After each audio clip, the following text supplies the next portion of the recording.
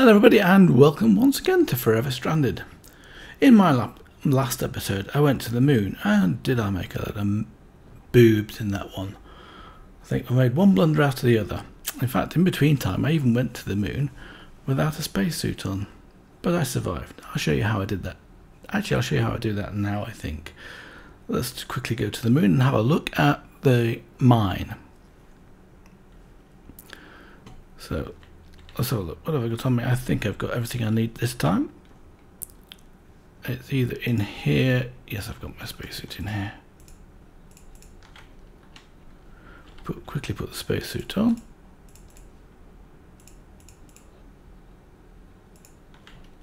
And let's get in here. I'm going to make sure I've got the right chip as well. You've got two choices with the chips. At the moment I've got space station. Where's it gone to? I want... Yes, that's Launchpad Luna. Did I put the other one in here? No, I didn't. It's probably still in the spaceship, so let's get that out of here. Yeah, that's Earth. And in here I've got the other chip. Let's take it out like that. So that's Luna. Now that's one way to do it, by keeping an individual chip for each item. Of course, the other way to do it is by... Well, let's get into the spaceship. And in fact, I should have done shift right click and then I can select destination. Just a second. Let me just turn off this one. So you can select destination here and you can do it that way. But we don't need to because we've already got it programmed with the moon. So let's destination Luna. Let's go. Actually, I've got everything on the moon now that I need as well. So I've got fueling stations, whatever else. Which is quite good. My satellite rocket never returned, which is a bit of a shame. Because it's going to mean I need to build a new one.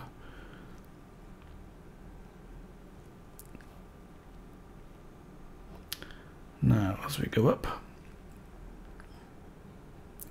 I've got plenty of oxygen.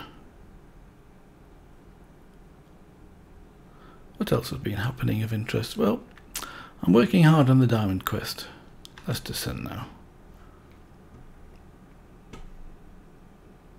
In fact, I put 2 markers, and I actually also did the other. How far is that? 300 meters away. I also set up the super teleportation frames, so we can simply quickly teleport to the. It's not very far away. It's only 200 meters, so it's almost as quick.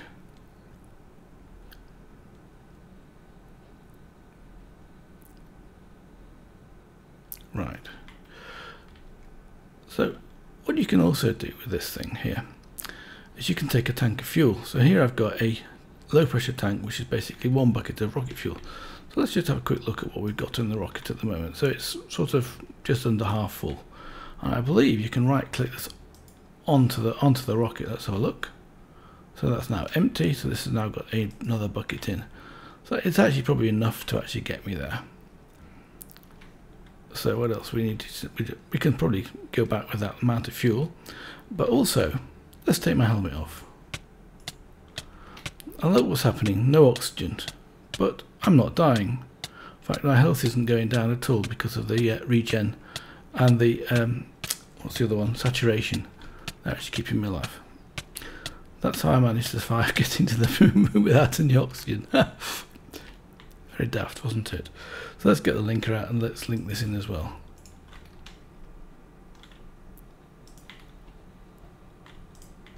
Right, that'll be fueling up. So let's go and have a look at the mine. And what else did I do wrong? Well, I didn't put a chunk loader in. How daft was that?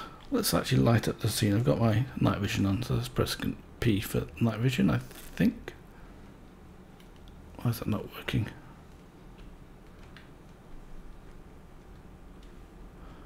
Oh, of course it's not going to work because I've not got my helmet and my suit on. So as you can see, it's slowly mining this area here now. We're getting cobblestone where the moon turf was. And in this chest here is empty because it's the ender chest which I'm sending out of here. I was sending it through the dimensional transceiver. but I decided to change it so that we can actually see what's actually in there. So let's quickly go back home. This should now be fueled up. Yeah, just about, yes. So we can get in here and we can launch,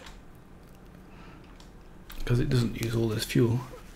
I think one of the things they say is you've got the advanced, I put advanced rockets on this one, or advanced motors, and those are supposed to use less fuel. So it just uses a little bit under half a tank. So what I've got here is I made some super high pressure tanks. So we could actually put those in for your oxygen, and you can actually put one of those tanks for the rocket. I'm also curious as to what would actually happen if I used the Ender IO tank. I haven't tried that yet, but that's one of those things as well. How far are we up to? Nearly up to the top now, I think. Let's escape. Oh, so they're actually landing.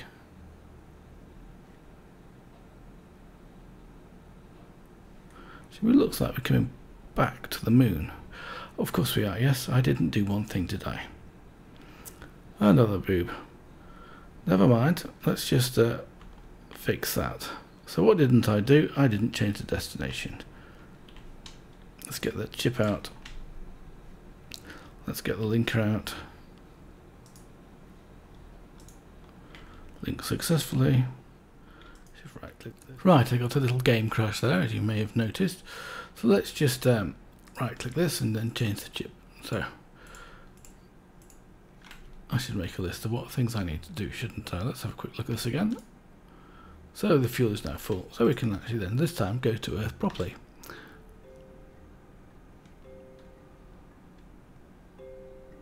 So what was I saying? Yes, I was thinking we could try an Ender IO tank as well. But these tanks here, they're actually quite straightforward to make. So let's have a look at the recipe for that. Oh, didn't work. I just did a sort, didn't I? Try again. So basically you need titanium sheets in the rolling machine. The sheets are basically plates in the rolling machine, and the plates are ingots in the rolling machine, or in the in this case we've got the metal press, the rolling machine, or the small plate presser, or any of those will do. Fine. How are we doing?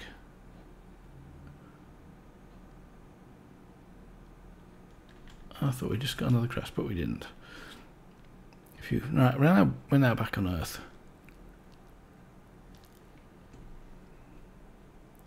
We can't see very much at the moment, so wait and see what happens.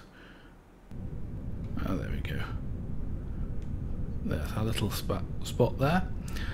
I was being on the base updates as I moved the animals out of here, because I was thinking that maybe those are also causing a bit of lag, and I don't really need the animals that much at the moment. I might as well get this fueled up again. Actually, I can do the quick way. Should we do that the quick way? Let's take one of these, like that. Right, click this, so it's then full. Rocket fuel, eight buckets. Right, come over here, get nearer. Right, click the rocket. So look at the rocket. Rocket's full, and I've used one bucket. Is that all? Okay. So right, so I moved the animals from over here. Oops. Yes, of course I need to change my armor. Let's just change my armor. Don't need that here.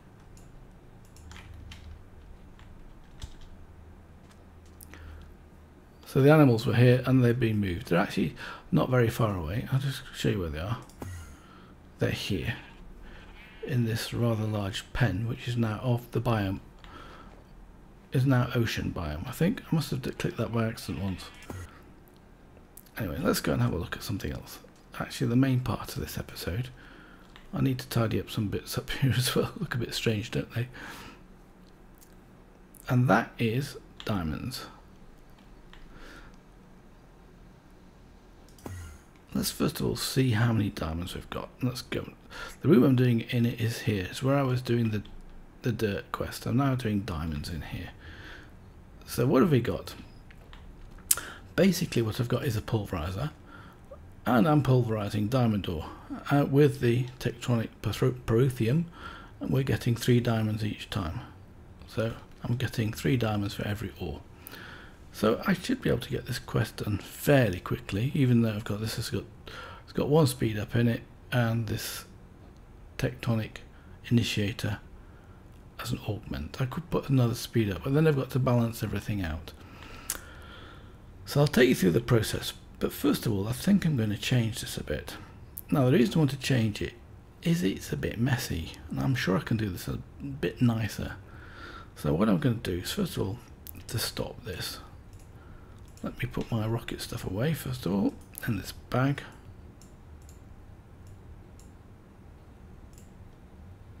And that will, and that's basically everything good. So in here, have I got it in here, or have I just simply made it?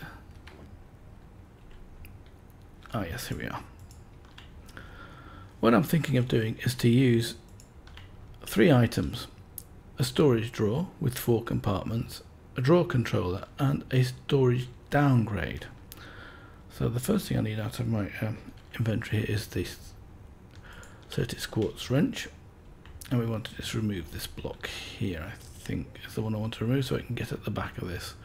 What I want to do is I want to stop the machine. So let's just right click this and then take these 3 out of here, and I'll have to put them in again if I remember what they were. They were actually quite straightforward. So now what I'm going to do is move this item here as well.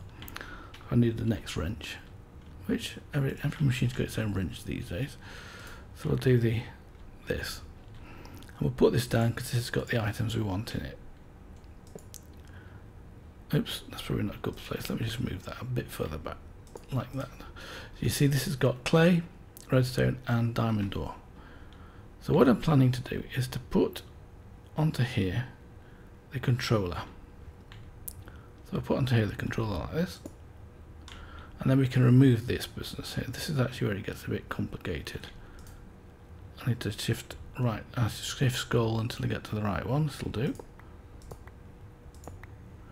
And we can remove them on this side as well, like that.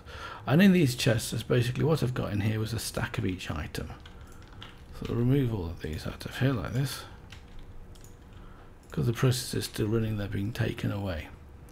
So we can then remove these quite happily like this. And I'll take you through the whole of this process in a second, because the first thing I wanted to do was to tidy up this, because I thought it was a bit messy. So that should now be connected to here. So what we want to do now is we want to lock it up. So let me get my key out of there, this box, my diamond backpack, and lock up the chest. We can do it by this one like that. Does that work? I probably need to rotate this. Let's rotate this a bit here like this. That's good. So now I can lock everything up. In fact, the only one I'm locking up is this one, so that's no big deal. So I'm going to put in here diamond ore, and I'm going to put in here redstone, and the last thing we're going to put in here was the clay, like that. And then when we look at this, you'll see what we've got here is we can have a maximum of, should be, does it not tell me there? No, it doesn't. It tells me it should be in the maximum of 8 stacks. So if I put in this, it reduces the storage to 1 stack. So this will never get more than 1 stack of items into it, which is exactly what we basically want. So all we need to do now is extract from here and always active. So the only thing that should be able to come into here are these 3 items. So now all we need to do is to take one of these 3 items and put that into the filter, and everything should go again. I hope that's the case. We'll soon find out. One of these 3. Come over here.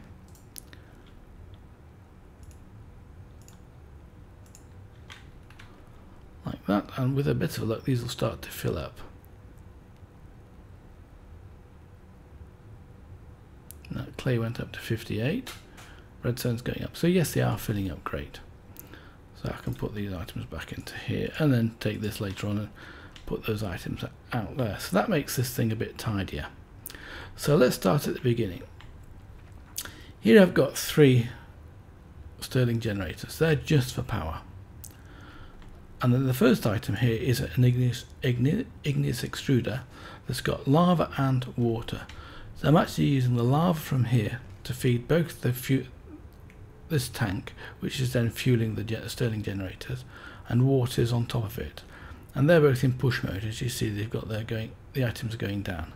So this is then configured so it'll take items from the top and the left, and it'll push it out to the right or the bottom, where it actually only gets about the right. So then it's pushing out of here into here obsidian. The obsidian is then getting pulverized in this pulverizer and then being fed into here. So we've now got a fluid transposer. And what's happening here, we've got destabilized redstone coming in from the other side and pulverized obsidian making this basalt powder. And if you look over here, this is a magna crucible, and the magna crucible has got a speed up augment in it. So that's basically receiving, hopefully it's still receiving, some redstone. In fact, I'm surprised it hasn't got more. Of course it hasn't got more because it's not yet linked in, is it? Let's quickly link that in. So now we should see this coming up to 64. And then these will still be, see, diamond doors now, basically, yeah, they're all on stacks now, which is cool. So now we've got this basalt powder here, and here we've got an analog crafter. The analog crafter is taking the clay and the redstone, plus the pulverized obsidian and the basalt powder, and making petroleum dust.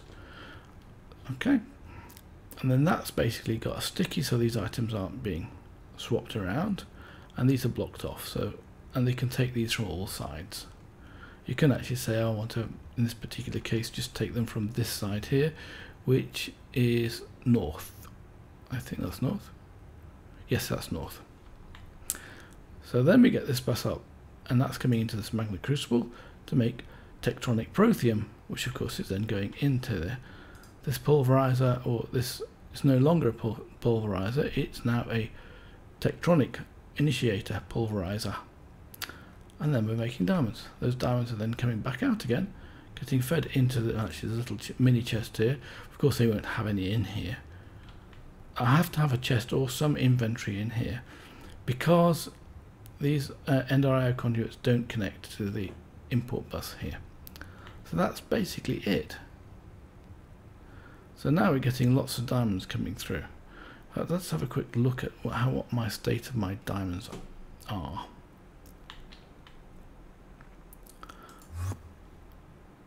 So if I have a look here, and let's look for diamonds. Well, I've got 17,000. I've got nearly 1,900 blocks of diamond now. But I've also got 13,000 diamond ore, which are coming from the different locations. In fact, it's at night time. Yes, I'm going to have a quick sleep because I don't want to run out of nether stars. And the nether stars are actually being fed from here. Where's it gone to? Yes, this one at the back here. And this is actually simply being powered by a solar panel. I think it's a tier 1 solar panel actually. Yes, it's a tier 1 solar panel, which is enough to provide the power for the boot mob factory with the wither in it. And this one is a tier 4 ore miner configured for diamond actually, if I haven't shown you that before. So that's coming in, and everything out of here is coming into here. Now before we go today, is we want to have a look at what that moon mine has been receiving, and what we've been receiving from the moon. So in this case I took that's the other side of it, this was one I was using for dirt before, and then putting everything into this crate here. So we can now see, give that a quick sort as to what we're actually getting. So we're getting all sorts of items, silver ore, lead ore, different types of lead ore actually, copper ore, again different types, 2 types of tin ore, coal, redstone, 1 rutile ore which is titanium, plenty of dilithium ore. That's the main reason for going to the moon, or would be in if this was a sort of vanilla mod pack. But because we get dilithium from sand, isn't it? Sieving sand, we don't really need that from here. And the rest of it is we're getting marble, limestone, hardened stone, and moon turf and clay and things like that. So it's quite a good collection of things. But let's have a look at what the quantum core is giving as well, for that matter, because I haven't looked at that for a while.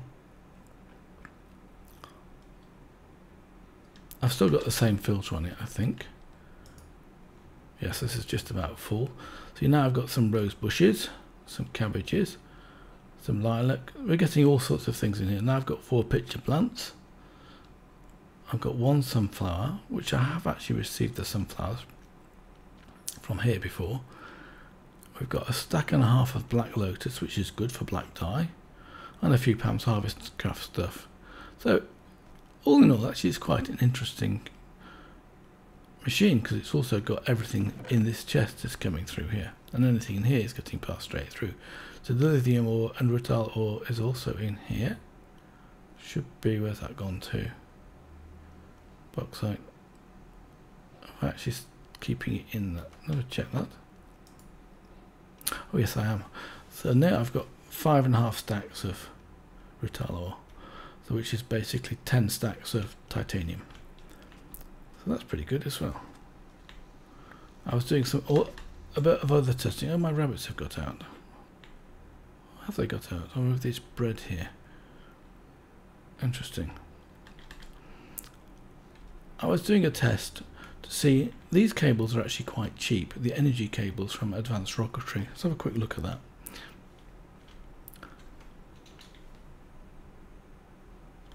Oh, wrong one. I need to put that back on again, don't I? And I want cables. In fact, they're here.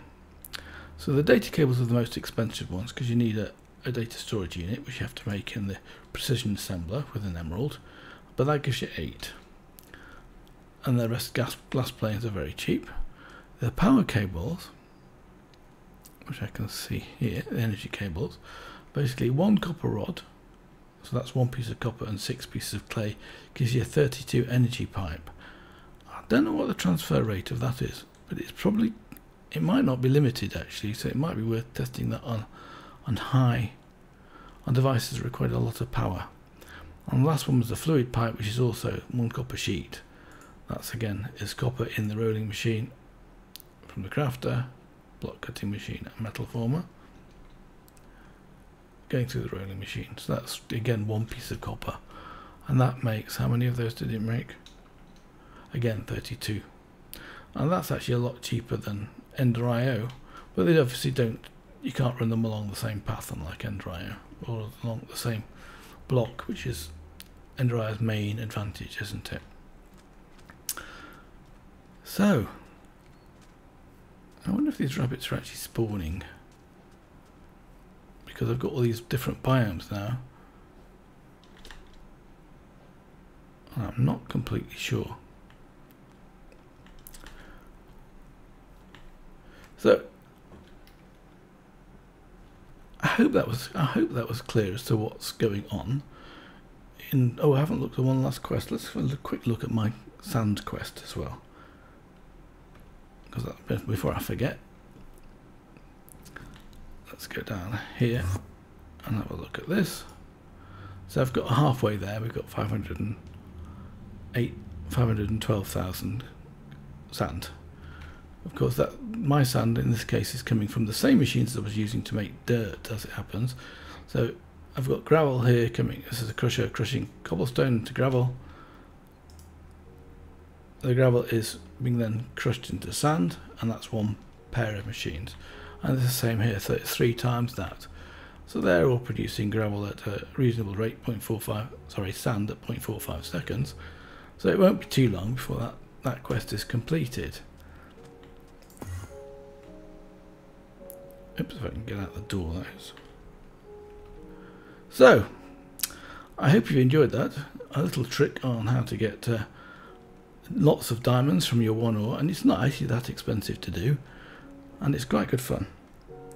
So until next time, bye for now.